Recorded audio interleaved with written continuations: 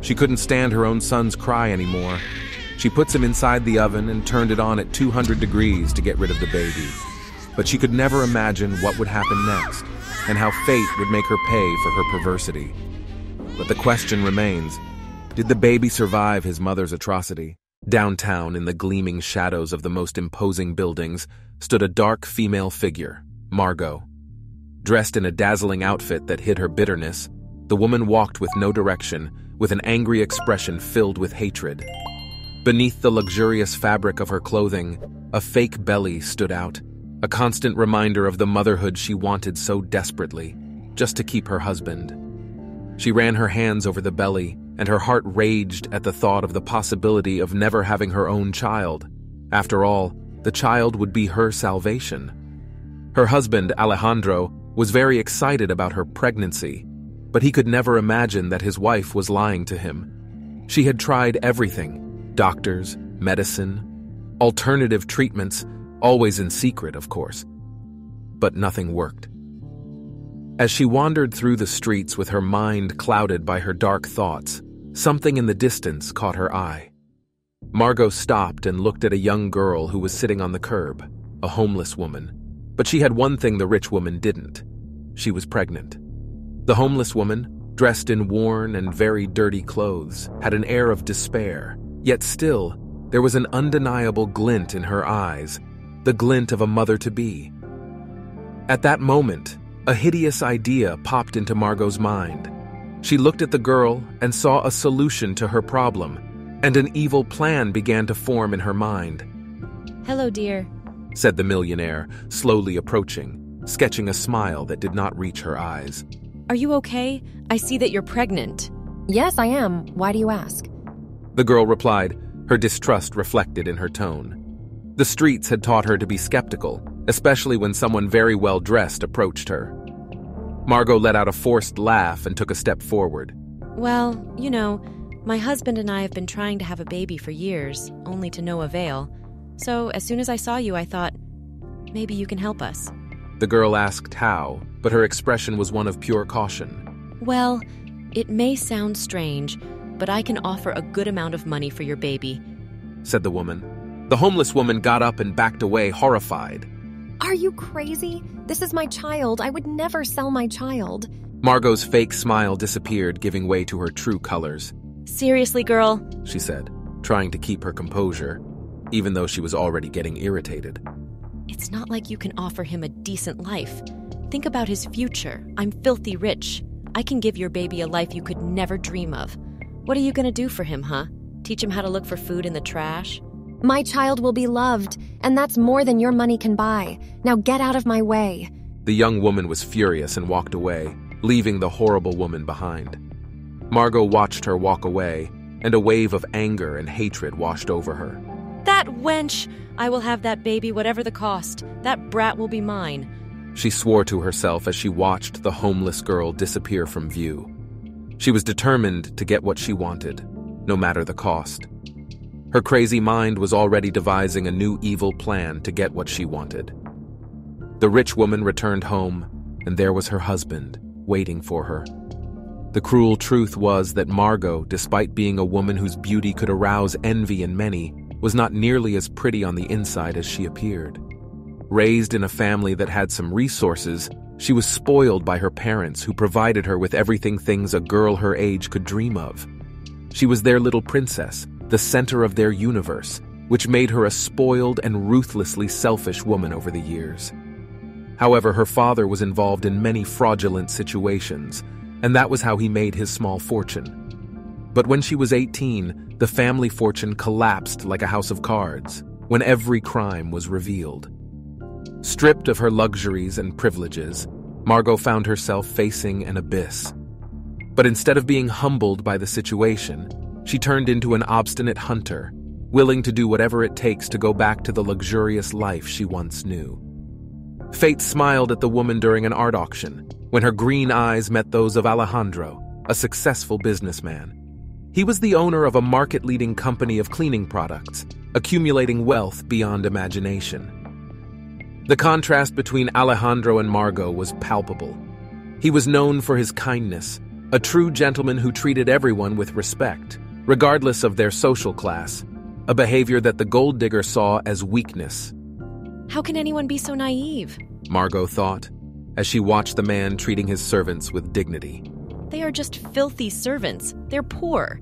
Even so, using her charms and sharp wit, she managed to get close to Alejandro, luring him into her web of lies.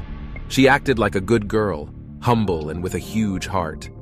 He, on the other hand, was captured by her indisputable physical beauty and apparent sweetness. However, over time, Margot's mask began to crack, revealing the selfish, manipulative, and completely unscrupulous woman underneath it. Alejandro thought about her a lot and understood that he was tired of his girlfriend's arrogant and presumptuous way. She is not the woman I dreamed of starting a family with.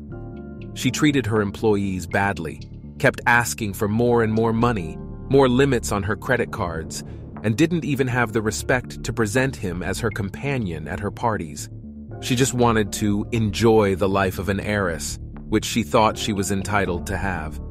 And when the millionaire was about to end it all, when he finally decided to end the relationship, Margot played the card that would guarantee her place in Alejandro's luxurious life.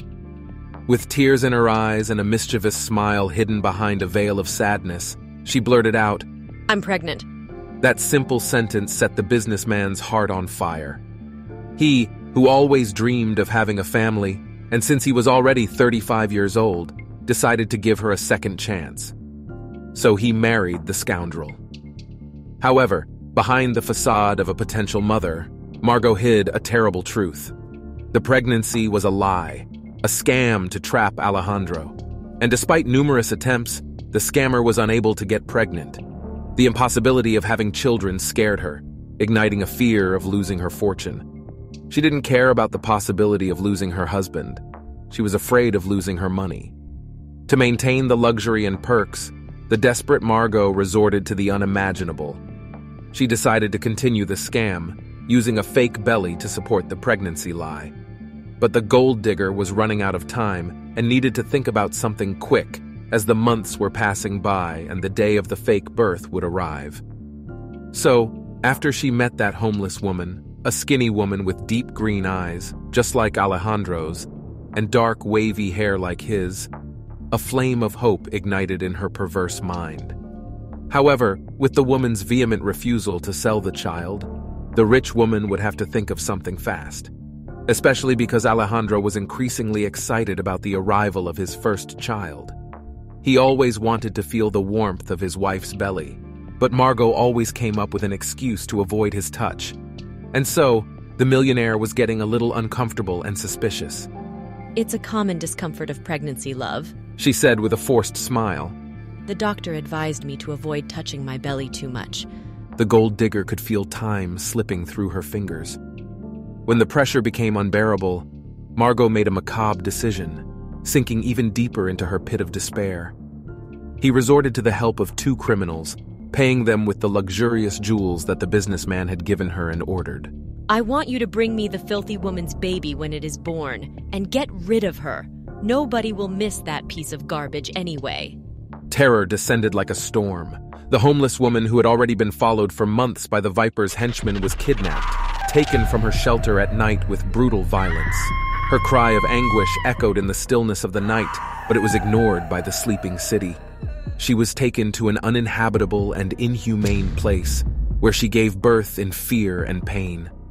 The baby's cry echoed through the confined space, before being muffled out by the merciless bandits.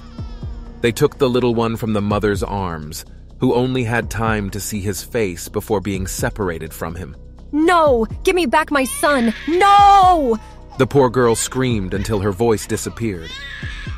After that horrendous crime, the young woman, weak from childbirth, was dumped under a dark bridge, abandoned as if she were nothing. The cold reality was that the scammer got what she wanted. As she couldn't just show up with a child in her arms, she told her husband that she wanted to give birth alone, just her and the midwife, in their country house, which was far away, claiming that it would be healthier for the child to be born in the midst of nature. So, after receiving the baby from the henchman, the Cretan returned to her mansion with the stolen child in her arms. "Oh, my son, how beautiful he is, love!" Alejandro celebrated with emotion when seeing the face of his supposed little baby, and was filled with joy, promising him a future full of riches and, of course, unconditional love for his wife. The perverse one, in turn, smiled with satisfaction. I did it! I did it!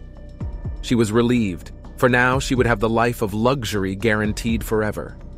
Meanwhile, the homeless woman, whose name was Gabrielle, was devastated, poor thing. Even so, even with almost no strength to stand up, she went to a police station to report the crime. However, instead of compassion and help, she was met with indifference and contempt. The authorities treated her condescendingly, suggesting that she was just an addict, that she had never had a child, or worse, that she had traded her baby for drugs. "Get out of here, beggar. Go buy your drugs over there. We have better things to do than waste time with rags like you." The police's refusal to help her placed a huge weight on her shoulders. However, amid the overwhelming sadness, a thread of determination ignited in her heart. Gabrielle promised herself that she would find her baby, no matter what the cost. The young woman had a history as complex as her current situation, poor thing. Although she was young, beautiful, and smart, life had never good to her. The girl was the daughter of homeless people who, unfortunately, died in the same circumstances in which they lived. She grew up on the streets, amid poverty and the indifference of society. Although she fought with all her strength to get out of that situation, prejudice and constant judgment formed an unbreakable barrier, preventing her from achieving anything in life. Her pregnancy was not planned. The baby's father, a random traveler who told the poor thing that he owned several properties and that he was going to get her out of that situation, deceived her, promising love and protection only to disappear later. Yet, despite all the hardships, Gabrielle loved her child with all her heart. She dreamed of a better life for her son, a life she never had. She would do everything so that her little one wouldn't grow homeless. But now, that dream had been ripped from her arms. I will find you, my love. She murmured to herself, looking at the night sky. No matter what it takes, I promise. And, with that promise, the girl armed herself with courage and determination to face what would come ahead. So, months passed in the majestic mansion, and the witch, already settled into her role as a mother, enjoying the abundance and wealth around her. However, soon things started to get complicated for her. That's because, on a quiet night, the couple were discussing the raising of the boy. And Alejandro, with a sincere smile on his face, commented, "Love, I think that in these first few months we should be the only ones taking care of our big boy. I don't want a nanny here. We need to build a strong bond with our son." The man then promised that he would work during the day and spend the nights taking care of his son and take turns with his wife, who was always tired. Margot, however, had to spend her days with the baby, a task that was consuming her. She hated the child with everything in her body. She pinched him when he cried, whispered words of contempt, and shouted at the little one who was completely helpless. Why won't you stop crying, you brat? You little monster. You're just like that filthy mother of yours. The witch snorted as she rocked the baby in her arms. As the days passed, the anger inside her grew, as did her resentment for the little one. How am I supposed to enjoy my life with this thing around? She thought. Am I going to lose my youth because of this disgrace of a child that is not even mine? It was then that a perverse and cruel idea arose in her mind. She would kill the baby. Her plan was to put him in the oven, turn on the gas, and let him die of intoxication.